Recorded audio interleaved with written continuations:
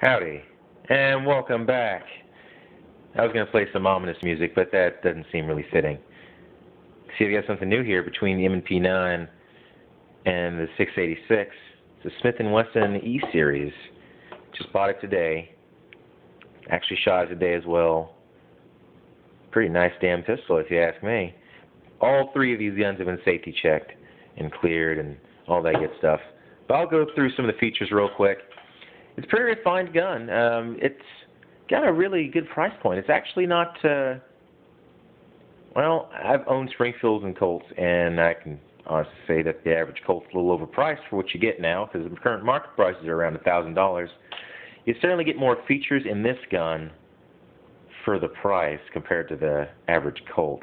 And I was actually looking at some of the Colts they had in there today, and I'm just pretty sad, actually.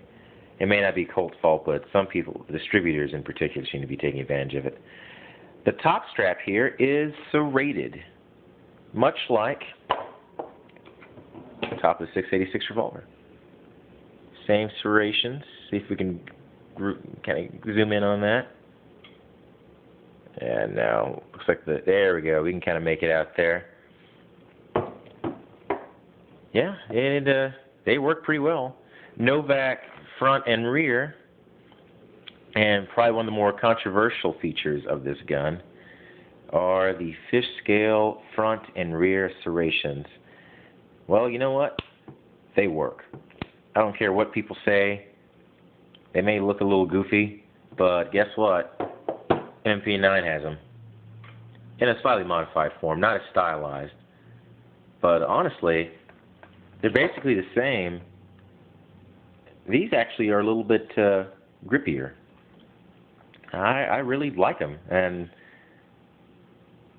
they really work. That's all I can say. This gun is a single-sided safety. I'm not big on the ambi safeties. My previous 1911, a Colt government had one, and a Springfield loaded 9mm that I owned also had one. And to me, they're kind of like mud flaps. They just make the pistol wider and not really necessary. I mean, it's not that hard to shoot left-handed, in all honesty. Here. This is how difficult it is. Oh my God, I'm shooting left-handed. Look at that. Up, down, up, down. Pretty easy. Also, this is a steel frame and slide. A lot of people are often confused about that. Well, Smith & Wesson actually made frames for Kimber for quite a while. A lot of people don't know that. My interwebs research skills should have told me that one. The hammer. Well, you might be able to make out that little dent there. That is an imperfection I'm going to assume from the casting of the hammer. It's an MIM hammer. Machine investment, I don't know what the hell MIM stands for, but basically it's an investment casting, and it's a little, yeah, they pour in, it's a mold injection metal, or something along those lines, MIM. A lot of people hate it. Well, guess what? It's here to stay. Even Colt uses it. Get over it. It's, the durability of it may be hotly contested by some people, but it's a 1911. You're going to replace parts anyway. If it fails, replace it with a higher quality part. There you go. Enough said about that. Continue to go down. The framed grip safety fit here is actually pretty well. One thing that I'm not liking right now is that, let's see if we can zoom back out here. Oh, there it is. You just caught it. This thumb safety, the lower portion is scraping the frame. It's a bead blasted stainless finish, so that's really not much of an issue. And I'm more than likely I was going to do it anyway. I scratch at my guns. I'm not too concerned. It's a gun, people. If you get pissy about your gun getting scratched up, go find a new hobby. Just get over it. The fitting of this grip safety is really well. It didn't pinch me or anything like that. I've had Springfields and Colts that both pinched me in this area. It's also got the little bump there, a serrated, actually a checkered back strap, and it's plastic, but at this price point, that's to be expected. It seems, I mean, Colts have been using them for almost 30 years now. They're nothing terrible. Up here, what really got my eye when I first saw this gun, it has front strap checkering. Now, it's machine checkering, to be sure, but it works. It's very grippy, as are the grips. I know a lot of people don't care for the style of the grips, but they're good for their intended purpose of holding onto the gun. They give you good purchase. They're not. My hands were a little sweaty, honestly. It's 90 degrees here in College Station, Texas today. Didn't feel like it, but it was. I had come from the dog park, so. But continuing on. Now, one thing I've never been normally happy with is an Allen head screw for the grip screws. Never been a fan of those.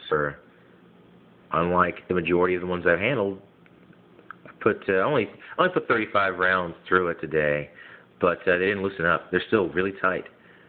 Maybe they're Loctited on, I don't know. But my last Colt, not even a full magazine through, and it wiggled loose. My Springfield went just a little bit better. It went 2 magazines. But I normally change those out for the slotted screw. Don't think I'm going to do it on this gun. See the beveled mag well there. Pretty nice. I don't know if I'm going to do a mag well, aftermarket mag well on this. I haven't run one before, but I've always thought about doing it, and I almost did on the last Colt. But I'm going to see how this holds up. I'm sure my tune will change as soon as I slam magazine home and hit these 2 little fangs here at the bottom of the frame. Going on, more MIM parts. I already showed you the grip safety and the thumb safety. The slide stop is also MIM. More lawyer jargon right here. Just going to focus at all. There we go. It says, caution, capable of firing with magazine removed. Well, they have to do that, I guess, since they're in Massachusetts. Smith Wesson logo. It's actually not very deep on the finish. And finally, slide out here, my barrel bushing and the plug here. That's on a stock 1911. This is the tightest barrel bushing that I have ever removed. I've shot at a lot of 1911s. This gun, it was almost impossible to get it off. And that includes plenty of Springfields, lots of Colts, even a TRP. Outside of maybe an STI, I've never handled a Ned Brown or a Nighthawk. I don't have that kind of money, people. This was tight-fitted.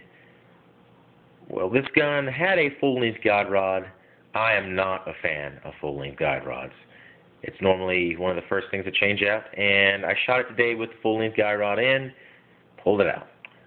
Because, I hate full-length guide rods. I like the GI style, but I may go back to it just because I have to use the barrel bushing wrench that comes along with it anyway, which is a nice thing to have, a barrel bushing wrench, which, of course, I've already lost it. That didn't take long. Oh, there it is. Right by my failed lottery ticket. Smith & Wesson marked.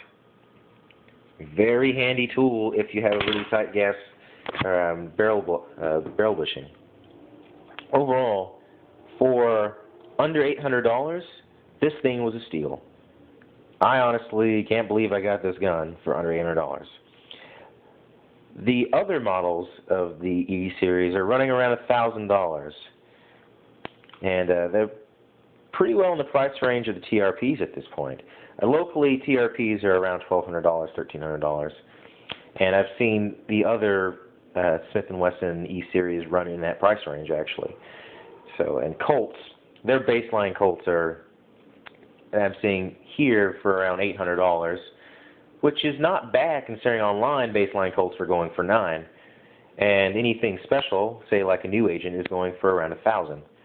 Completely absurd. Don't understand why, especially when we're supposed to be buying AR-15s according to the NRA. But that's a whole different topic. Actually, the topic of the next video. No, I'm just kidding. But that's it, folks. A trio of Smith & Wessons. Thanks, and giggle.